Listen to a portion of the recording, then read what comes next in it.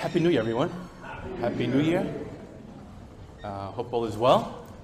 Hope no one is, actually some are getting over, maybe being sick over the holidays. So hopefully everyone is well and strong. Happy New Year. My mom says hello. My mom says Happy New Year to everyone. Every time I leave the house, she says, make sure you tell everyone I said hello. I said, okay. Okay, this morning, let's just read. I know we read Genesis 50. If you can open up to Genesis 50 again. I just want to read a few verses, just a few, as we start this morning. Genesis 50, and just read 7 verses, starting in verse 15. And when Joseph's brethren saw that their father was dead, they said, Joseph will peradventure hate us, and will certainly requite us all the evil which we did unto him. And they sent a messenger unto Joseph, saying, Thy father did command before he died, saying, So shall ye say unto Joseph, Forgive, I pray thee now, the trespass of thy brethren, and their sin. For they did unto thee evil, and now we pray thee, forgive the trespass of the servants of the God of thy father. And Joseph wept when they spake unto him. And his brethren also went and fell down before his face, and they said, Behold, we be thy servants. And Joseph said unto them, Fear not, for am I in the place of God?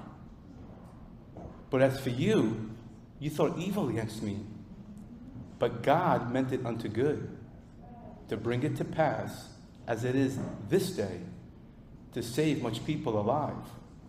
Now therefore, fear ye not. I will nourish you and your little ones.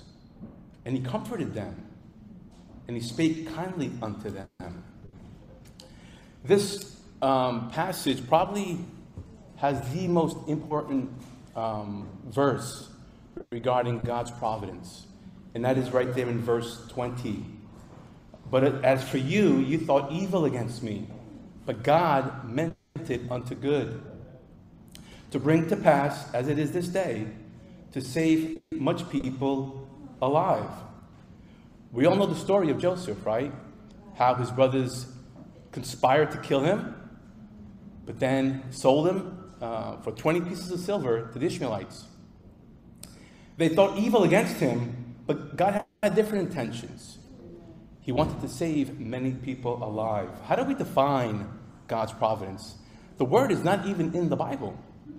Nowhere will you find the word providence. But this word providence is used to define this relationship that God has with his creation.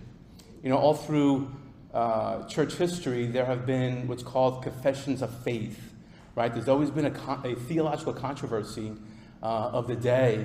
And out of that controversy, they came up with a confession of faith. So one of them, there's 4 of them. Who's got the slide there? I don't have the... Okay, there you go. Thank you. The first one is what's called the Heidelberg Catechism. And it says, God's providence is his almighty and ever-present power. Thank you. Whereby, as with his hand, he still upholds heaven and earth and all creatures, and so governs them that leaf and blade, rain and drought, fruitful and barren years, food and drink, health and sickness, riches and poverty, indeed, all things come to us not by chance, but by his fatherly hand. So you might say, well, what's the difference between that definition and God's sovereignty and providence? What's the difference? Well, the difference is in that last phrase, but by his fatherly hand. You know, we think of a father's hand. What do we think of? We think of a father's love, his care, his protection, for the well-being of their child, right? For the goodness of his child.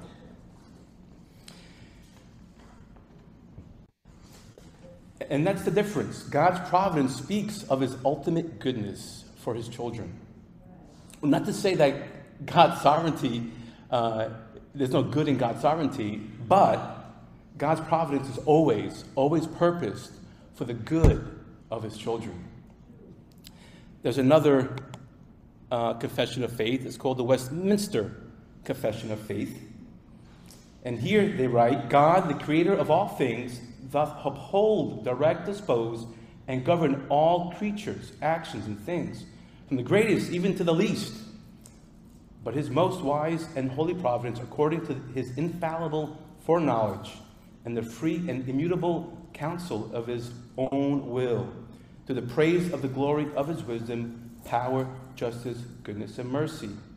Again, the first section of this confession is clear. It's God's sovereignty. But this last section, to the purpose of the glory of his wisdom, power, justice, goodness, and mercy.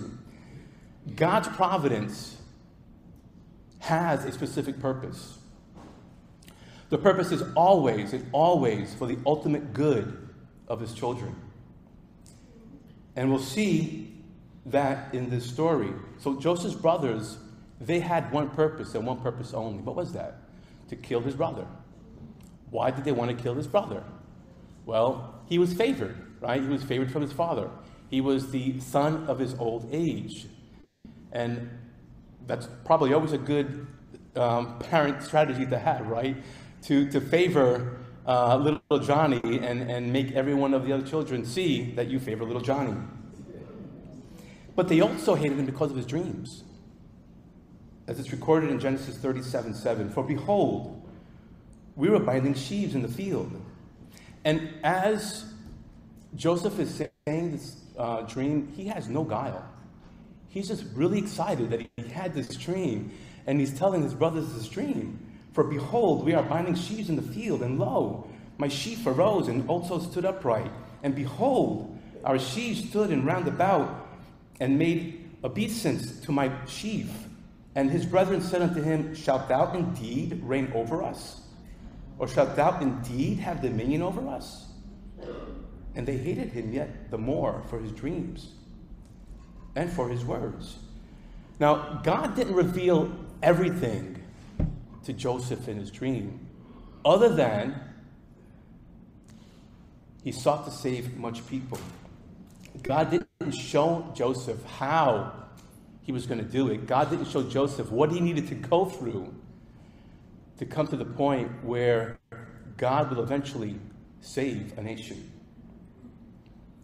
His purpose, even when Joseph's brothers intended to kill him, God's purpose was always to save much people alive. So now there's this conflict.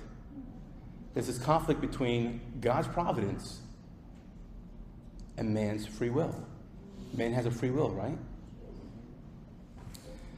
So this morning I want to just look at what this passage teaches us is man's response to God's providence. Man's response to God's providence. How do we live under this providence of God without knowing the knowledge of God? Let's pray. Father in heaven, we thank you for this time that we have. Lord, we thank you for this passage, that we can just get a glimpse and understand what is your providence. And what is our response, dear God, to your providence?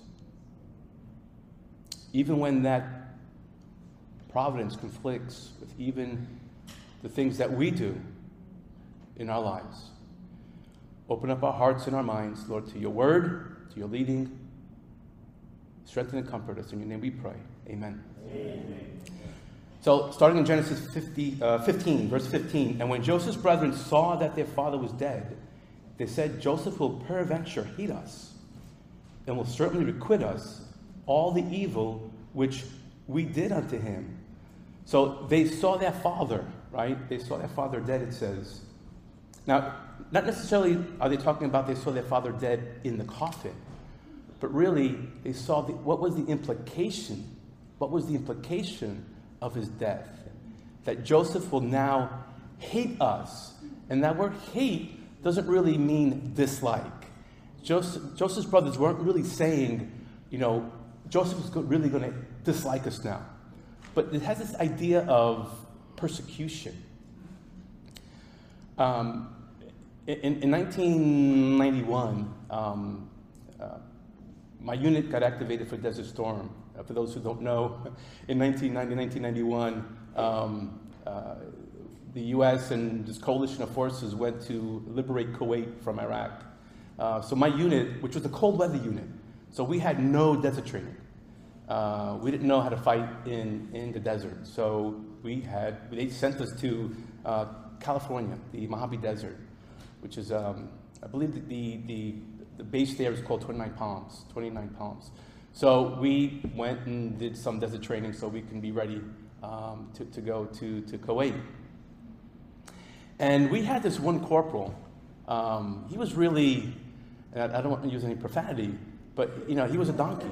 He was a really hard nose, and really not many people liked him. Not many of the Marines liked him. So one day, he left the barracks. And when he left the barracks, some folks went to his room, and they took his furniture, took out the drawers first, right? They took out the drawers, and we knew all this, that they were going to do this. They took out the drawers, took the furniture, flipped it upside down, put the drawers back in, and then flipped the furniture back right side up. So what's going to happen, right?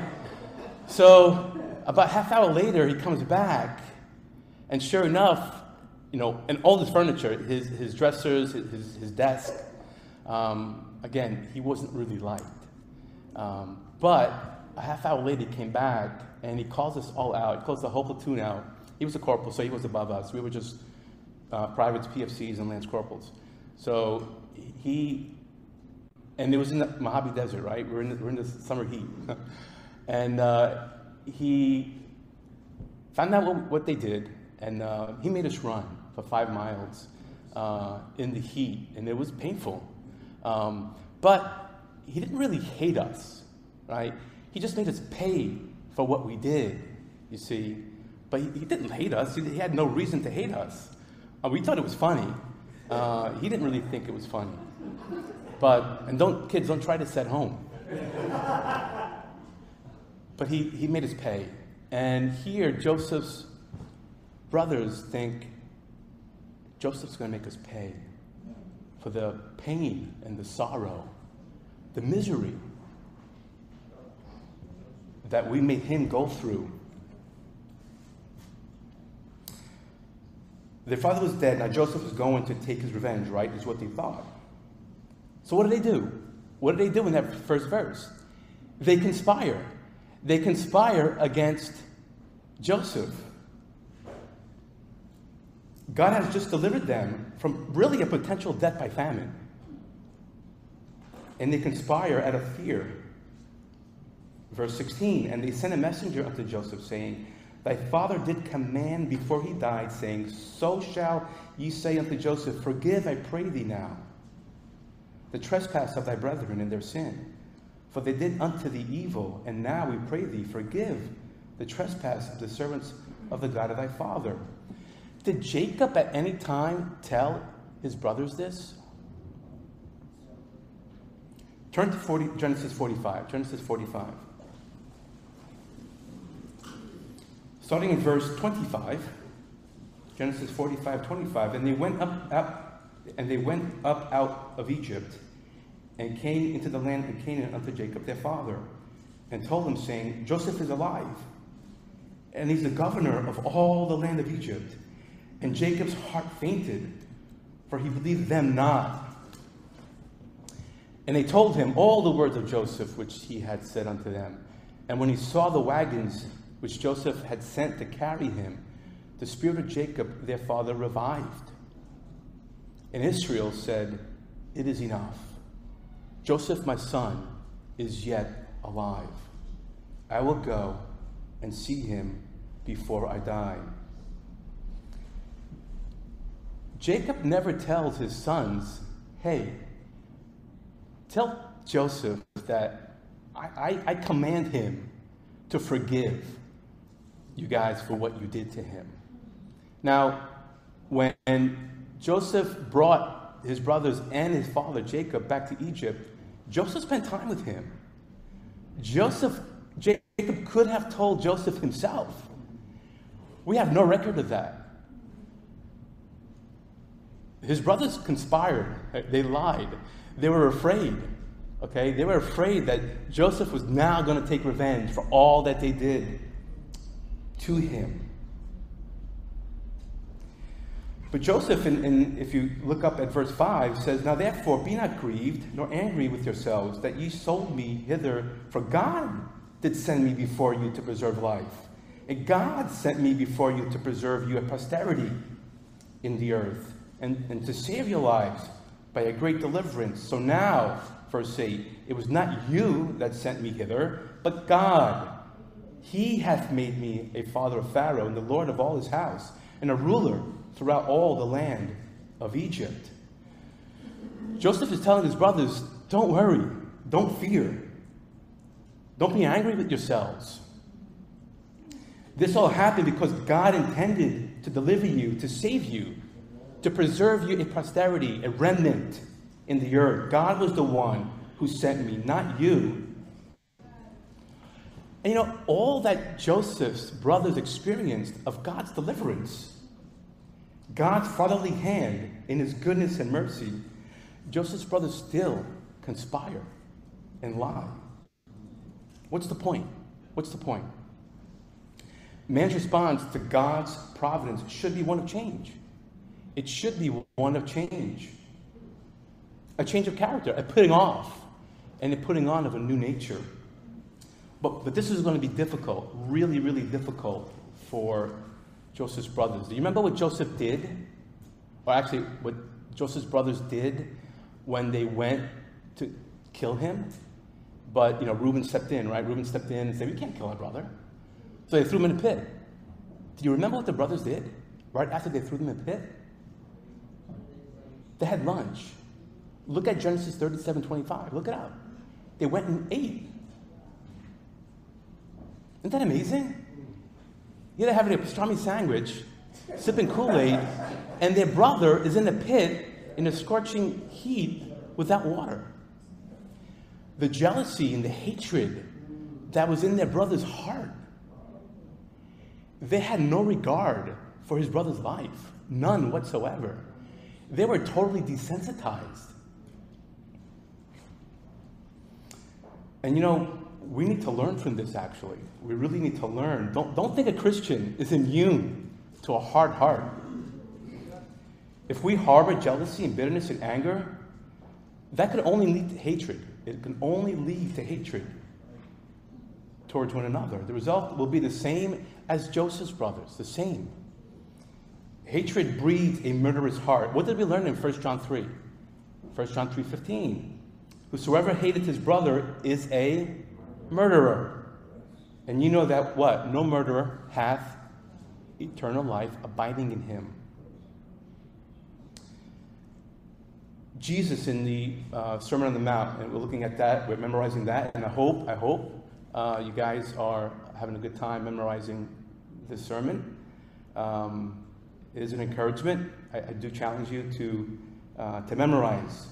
And in verse 21, Jesus says, "You have heard that it was said by them of old time, Thou shalt not kill, and whosoever shall kill shall be in danger of the judgment. But I say unto you, that whosoever is angry with his brother without a cause shall be in danger of the judgment." So what Jesus is saying here is, it's not just the physical murder that now you will be in danger of the judgment, but now it's a spiritual thing. It's just having hatred in your heart for your brother. You will be in danger of the judgment. Remember Cain? Cain hated his brother, right? Abel, because why? God accepted Abel's offering and not Cain. But God said to Cain in Genesis 4:7, "If thou doest well, shalt thou not be accepted?" In other words, if you provide an offering that is acceptable to me, I will accept it. "And if thou doest not well, sin lieth at the door." And we know the story. So, beloved, We really need to guard our hearts against having any kind of jealousy and bitterness and anger towards one another. That just breeds hatred. And it's subtle. It was 17 years. Joseph was 17 years old when they did this to him. It took 17 years for this hatred to build. It's a subtle thing. It doesn't happen overnight. The Bible is clear. Whosoever hated his brother is a murderer, and no murderer hath eternal life abiding in him. So this response should be a response of change under God's providence. The second response I want to look at is at Joseph's response to God's providence, but more specifically, how he related to his brothers. Joseph's response and how he related to his brothers. In verse 19, it says, "And Joseph said unto them, Fear not, for am I in the place of God? Now therefore fear ye not, I will nourish you and your little ones." And he comforted them and spake kindly unto them. Man's response here to God's providence should be one of forgiveness, one of compassion, one of comfort.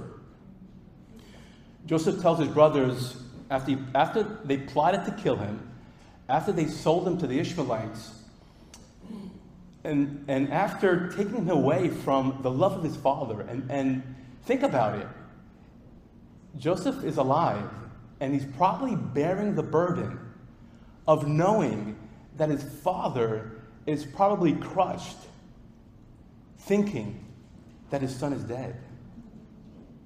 And he's spending time in jail, probably around 10 years or so, for a crime he didn't even commit, thinking about all this. And he now faces his brothers 22 years later and tells them, "Fear not, fear not. I will nourish you, I will sustain you, but not only you and your children." This is the evidence. This is the evidence of true forgiveness. What evil has someone maybe done unto you in your life? Maybe has uprooted you or caused much pain and much sorrow in your life. Were you able to forgive them?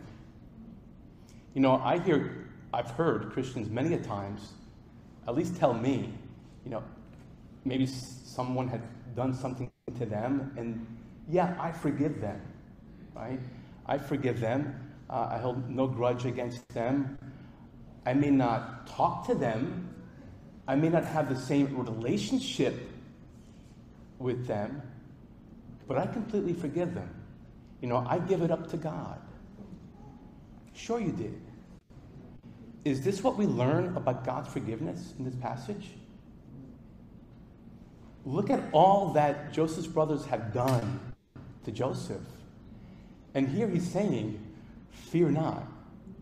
And he's willing to, and he's comforting them and speaking kindly to them. And he said, "I will sustain you, but not only you and your children." There was no grudge, no nasty words, no handshake. "Okay, guys, it's nice seeing you. See you around Goshen. If I don't see you later, I'll see you in heaven." So true forgiveness is a restored relationship. That's really true forgiveness. Joseph, when he was going through all his affliction, he really didn't understand what God was doing. He didn't really understand God's providence. All he saw was the evil that others did to him in his life. Most of you know that I have two sisters, right? Tina and Maria. But most of you don't know that growing up, they didn't speak for 20 years. And we lived in the same house. And they lived in the same room. And it really, really pained my father. He had a broken heart for a long time. And somewhere around, 2002 or maybe 2003 maybe it was, my sister Tina, Maria was married already. My sister Tina, she met a guy. And she was scheduled to be married in 2005. So they set a wedding date. So we had an engagement party for my sister Tina. And again, Marie and Tina aren't talking for 20 years. The Lord saved me September 18th, 1992. So I, from that moment on, prayed that God would reconcile their relationship. And even Helen, I had Helen pray. Helen's a prayer warrior. So in 2005, it must have been maybe March or April, we had a really small engagement party for Tina. And so our whole family was there. My niece and nephew weren't born yet, so it was just my sister Tina, Maria, and my brother-in-law Sal, and and their family, the guy's family. And the most amazing thing happened. Tina and Maria hugged and kissed. And that brought so much joy to my dad. They reconciled. Wow. Wow. So a few months later, they were supposed to be married in June. A few months later, my dad got sick.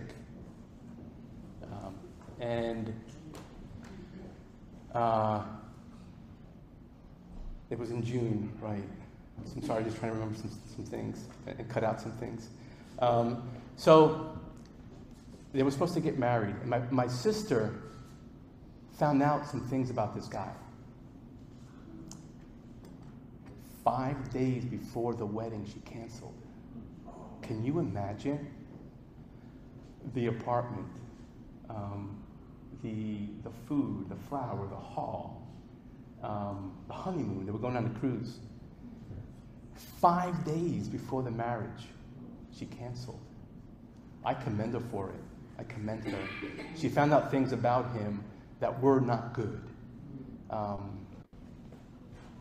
That was in June.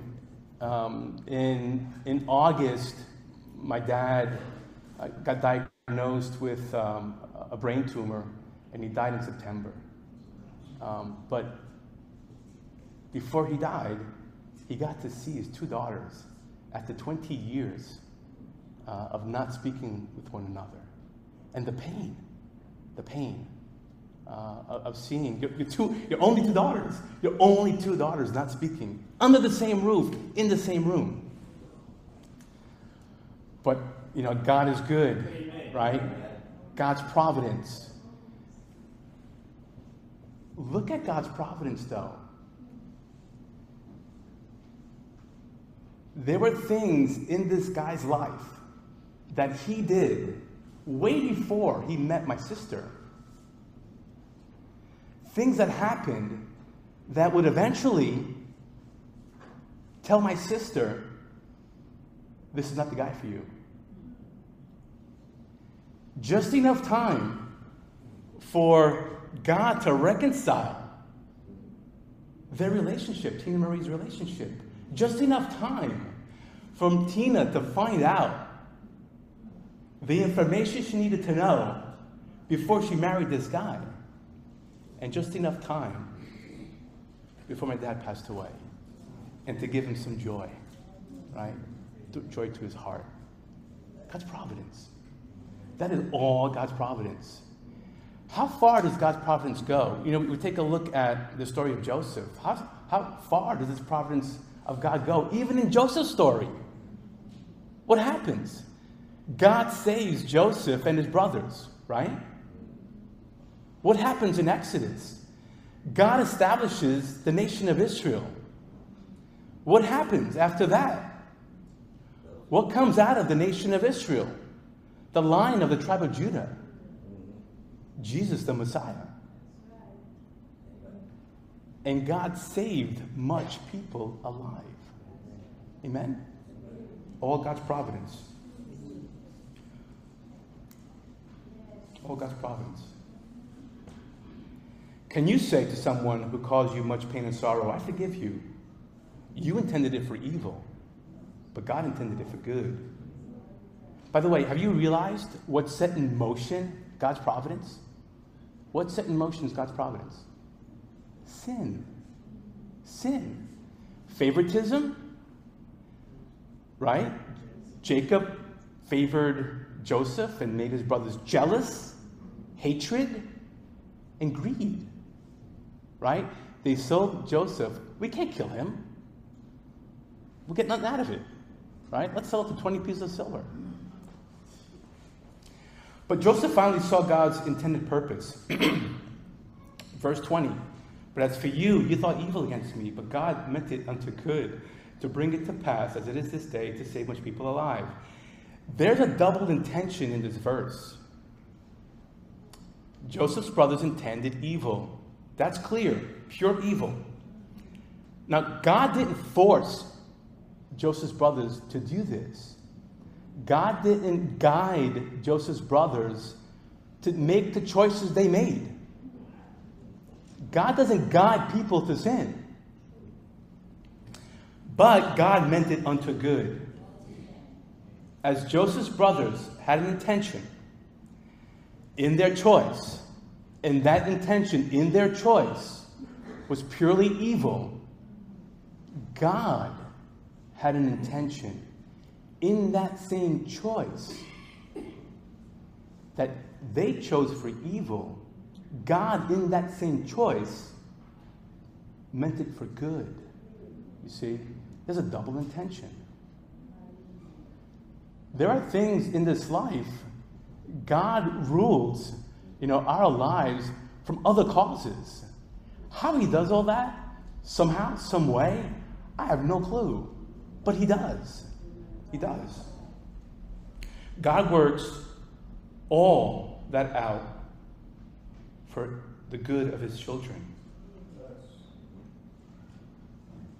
See, God's providence, it's this ongoing relationship that God has with his creation.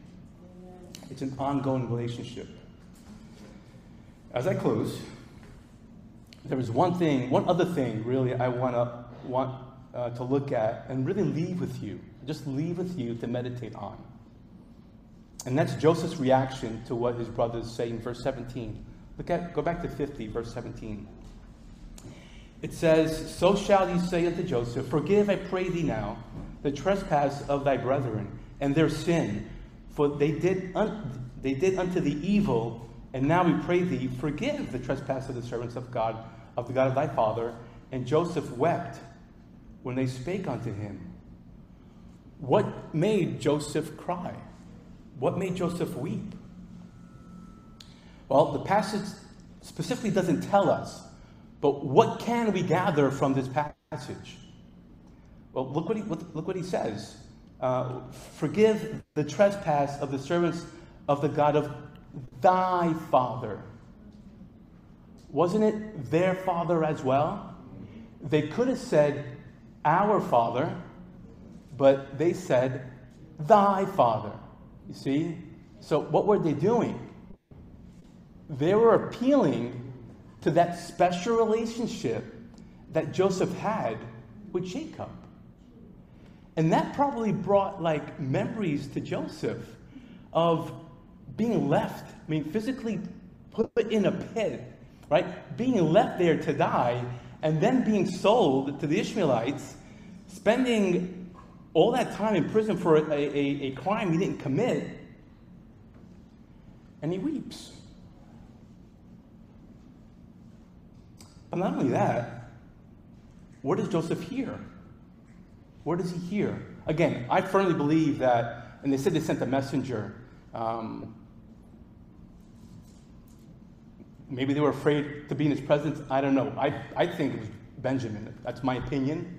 Benjamin is his blood brother, and close to him, and they grew up together. Maybe he's got some pull. I don't know. But that's my opinion. That's my guess. I didn't get that at anything but my opinion. But what does Joseph hear in this command from their father? Fear. He hears fear and guilt and anxiety that their brothers still felt for what they did. See, God had already, took Joseph beyond his misery and sorrow. All that pain, it was gone. But his brothers still were carrying that guilt. For 22 years, still carrying that guilt. And Joseph tells them, fear not. Am I in the place of God? It wasn't Joseph's place to seek vengeance. The Bible says vengeance belongs to God.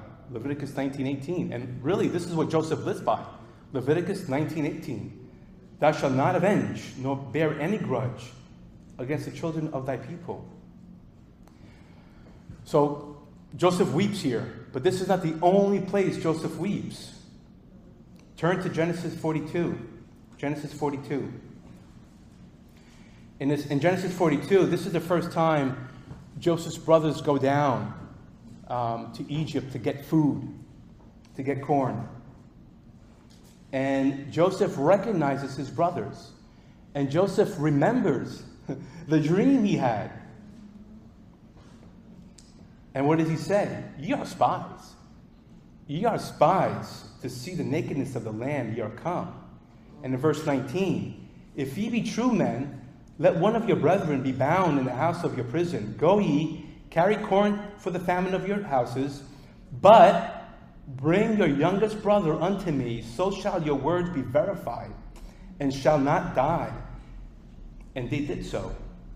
And they said one to another, we are verily guilty. And this is in Joseph's presence.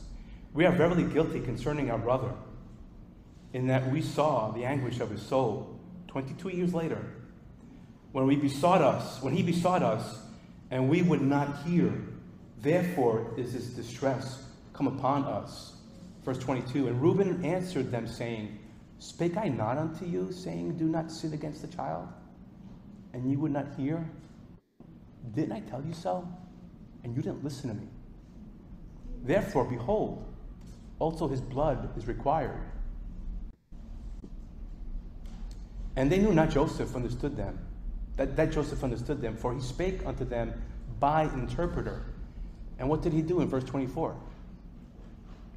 And he turned himself about from them and wept, and returned to them again, and communed with them, and took from them Simeon, and bound him before their eyes.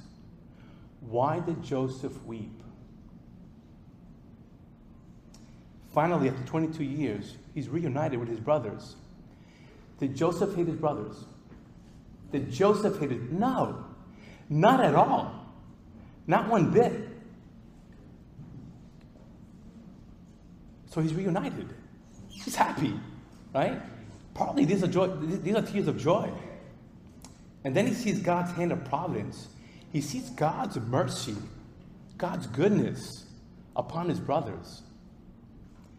But he sees that his brothers are still living under the guilt of their sin, and he weeps. But he doesn't want to show them. Genesis 43:30. You don't have to turn there. Genesis 43:30. And Joseph made haste, for his bowels did yearn upon his brother, and he sought where to weep. And he entered into his chamber and wept there. Again, another time, Joseph weeps and doesn't want to weep in front of his brothers. 45 verse 1. Then Joseph could not refrain himself before all them that stood by him, and he cried, cause every man to go out from me. And there stood no man with him, while Joseph made himself known unto his brethren.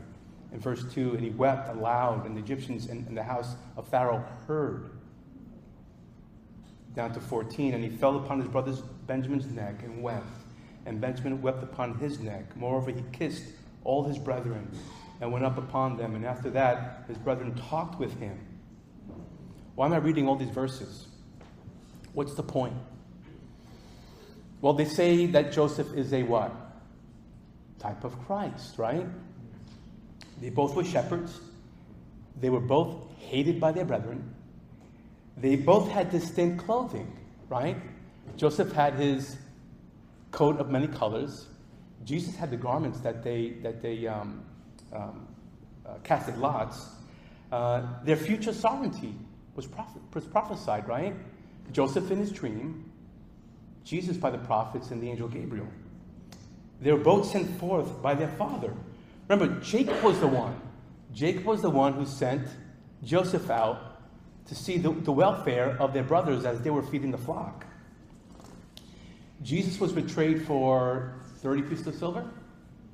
Joseph was sold into slavery for 20 pieces. There are 3 times that Jesus in Scripture, at least that we have record of, wept. John 11, when Jesus raises Lazarus from the dead and he speaks those powerful words to Martha, right? I am the resurrection and the life. He that believeth in me, though he were dead, yet shall he live. Luke 19, Jesus weeps over Jerusalem, knowing what will befall the city and what will shortly come to pass at Calvary.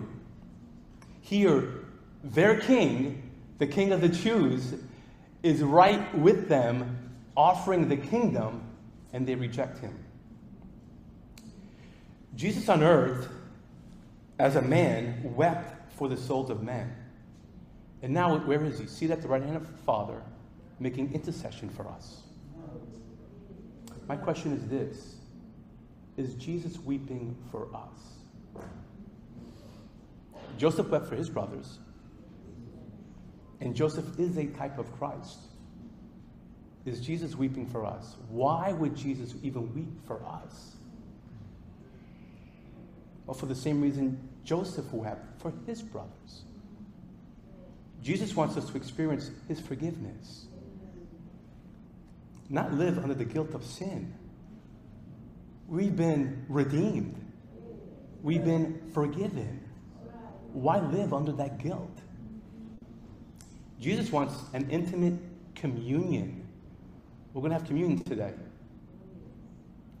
We will partake of his suffering, right? Of his table. Jesus wants an intimate communion with us so we can experience his goodness, his mercy, his nurturing hand, right? That sustains us. Not a hand of vengeance, not a hand of judgment. Jesus wants us to abide freely under his grace, sustaining us through this life. So, beloved, we are not here by chance at all. We are here by God's providence. Amen. How will you respond?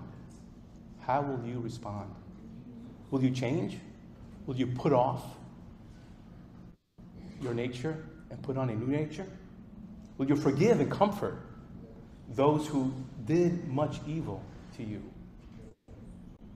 Will you experience his forgiveness and live under the grace and mercy and goodness that he provides? Let's stand for prayer.